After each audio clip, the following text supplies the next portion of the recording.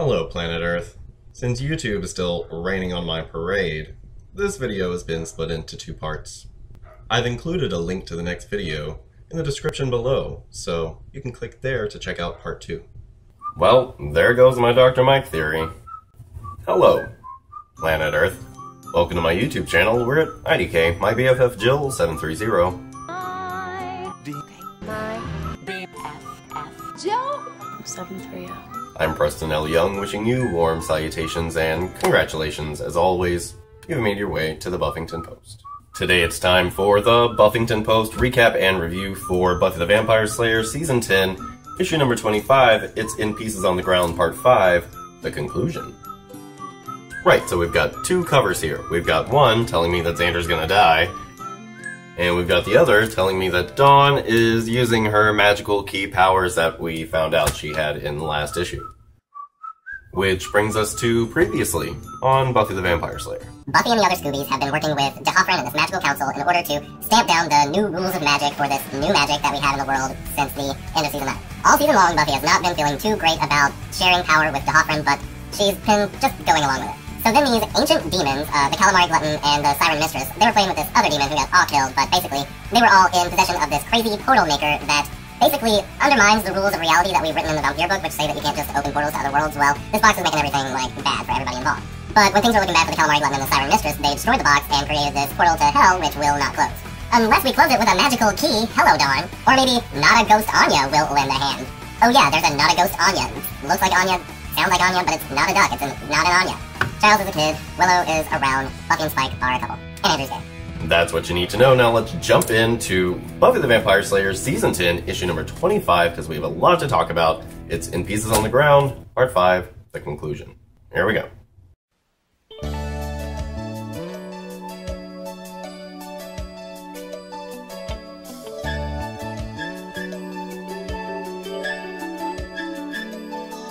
There's a time for love and a time for living.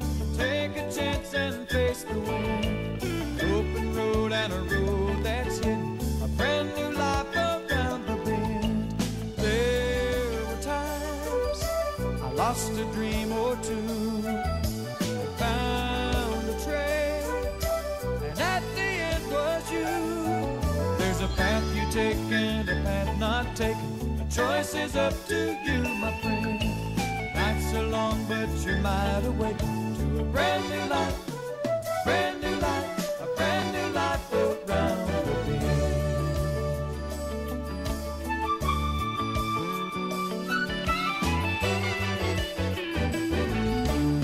And so this issue begins with Dawn dealing with the fact that she is this magical key figure and she could actually close this portal. Like, this is actually what she's for, but Buffy's not having any of that. She's not gonna let her sister stay in hell. Like, she doesn't want herself to be there, and she doesn't want Dawn to be there. And Giles is saying, well, actually, Dawn, due to the fact that she is pure magic by nature, if she were in a crazy hell dimension, she would be like a godlike being because she is pure magic. The only caveat is that she wouldn't be able to come back because of all the rules that we've written into the book. Like, you can't just open a portal. But just really because it's this crazy, awful hell dimension. Giles explains that they could actually move through different worlds from the world that they're in, but the only thing is they would have to move around through different worlds. And basically Buffy's saying, I'm not gonna have any of that. Like, we're not gonna leave my sister.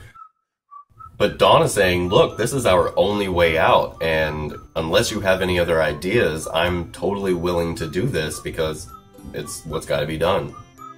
So Buffy decides to test this whole Dawn's a magical, godlike figure in another dimension. But of course, once they get in, they are met with an army. Dawn is not feeling super godlike, she pretty much just feels like Dawn, so they're gonna get out of there, but then this other, like, actual godlike demon king guy shows up and says, I'm gonna murder you all before I head into your dimension to murder everybody there. Willow's trying to use her magic against this guy, but you know, the rules of magic are all weird every dimension you go into, and it's not working, but Dawn just magically starts doing her yoga breathing and getting her shit together. And vaporizing gods. So, yay, Dawn does in fact have these, like, godlike powers in this magical world, but the problem is, even though all the demons are scampering away because they're afraid of her, they still have to close the portal from inside and find a way home, and that's not going to be easy, and Willow knows that because she had to travel through, like, 3 different dimensions to try and just find a way to find a way to find a way to find a way home. Buffy says, okay, well, we can take the scenic route home after we close up the portal, and not all of us have to be here, so, like, Andrew and Xander, since you don't really contribute anything, you guys can go. And then we get to the sticky situation of the issue, which is Giles telling Buffy that she has to go home, like, through the portal before they close it off, because the Siren Mistress and the Calamari Glutton, they are out there, and they let all these demons in, and now that they've lost, like, their big gun, they're gonna be calling in debts, and the Magical Council and the military that Buffy's hooked up with, and everybody are going to need her help, and basically, she needs to leave Dawn here, and Buffy doesn't want to hear any of that, but then Giles, like, tells her this is what's up, and Spike definitely doesn't want to hear any of that, but Dawn is like, look, this is my life. Dawn says, I see all the sacrifices that you've made for the world, Buffy, and I want to be able to do that. If I can do that, then that's my choice, and that's what I'm going to do. And Buffy doesn't like it, but she respects Dawn's decision to do her part and do what she can to try and save the world, and she's proud of her for it. And basically, Spike doesn't like that, but how often do we get what we like? Come on. Spike says he's gonna stay, but then Willow and Giles, you know, remind Spike that vampires can be all kind of fucked up in different realities as evidenced in Pylea and Kortos, so that's out of the question, and Xander basically says, I'm gonna go with you, and Dawn says, dude, Look, I realize you've got these feelings for me and all that good stuff, but that's all the more reason for you not to stay here. And Xander says, look, I'm not doing anything else with my life, and feelings aside, you're my friend, and this is what friends do. They stay in hell together. Buffy and Dawn hug it out big time because, hello, Dawn is staying in fucking hell. And Ghost-Anya is on the other side of the portal, and she's pleading with Xander. She's saying, I can't pass through into the world that you're in. And Xander says, well, that makes sense. Like, it just proves that you're bound to the earth and not to me, and you need to go and figure out your own stuff. And Anya gets really angry. She says, you know, you just abandoned me when I need you the most. Like, who are you? And she says, I'm gonna show you payback. I know payback, because I was a vengeance demon. But Xander's like, bye, not Felicia, you know? And he says, I'm not gonna say my goodbyes to you all, just go through the portal, I'll be here with Dawn, have a nice day. We're not gonna go through all that emotional crap. Dawn uses her magical key powers to close the portal, and that's it. Xander and Dawn are together in this crazy hell dimension. So basically we get this moment between Andrew and Spike where Andrew tells Spike, hey, you need to go and comfort Buffy because she's like 32 flavors of upset about leaving her sister into hell. And Spike says, yeah, I'm upset about it too. I don't think we should have done it. And Willow is comforting Buffy while Spike isn't and telling her, like, hey, we're going to spend all of our time, like, looking for Dawn. I'm sure that the Magical Council can take care of them, like DeHoffrin and the other guys. They'll be able to destroy Calamari Glutton and Soul Mistress, and it'll all be okay. And basically, Spike is saying, you know, we'll talk when we get home. So Buffy says, I wish that the Council could just get rid of the Soul Glutton and the Siren Mistress without bothering us so that I can just focus on getting Dawn back. And then Ghost-Anya says, wish granted. Or not Ghost-Anya, or not Ghost-Anyanka? What?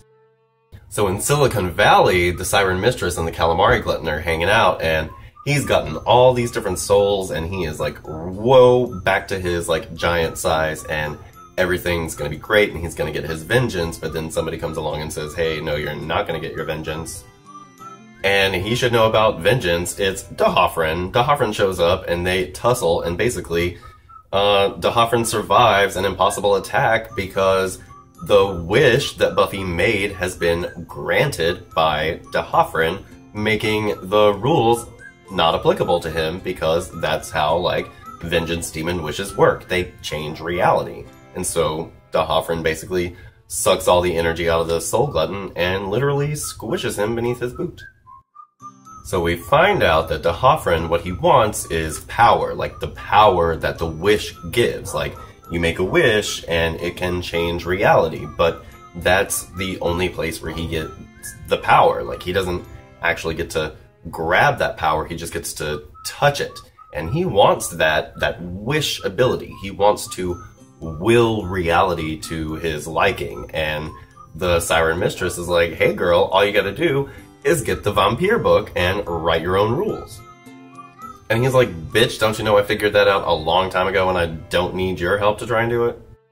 So not-Ghost-Anya shows up, and basically we find out that she is actually this thing that D'Hoffryn had copied. She was the best copy of Anya that he could make, and that she couldn't actually become a vengeance demon until she felt that rage and hatred about Xander's selfishness when it came to, you know, himself and Anya. And now, not only is she a vengeance demon, but she's solid, immortal, and the first of his new order of vengeance demons, and basically D'Hoffryn wants to rule the world. And that's where we end the issue. So holy shit, this issue is crazy. Alright. Let's start with Willow. Oh, Season 10 Willow, you are gonna go down in the books, let me tell you. Amanda, you and I have been talking about how we think somebody's gonna die, and, you know, by the cover of this, I thought, oh my god, Xander might die, but then I was like, nah, Xander doesn't die. But you know, if I didn't know that Willow was gonna be alive 200 years from now,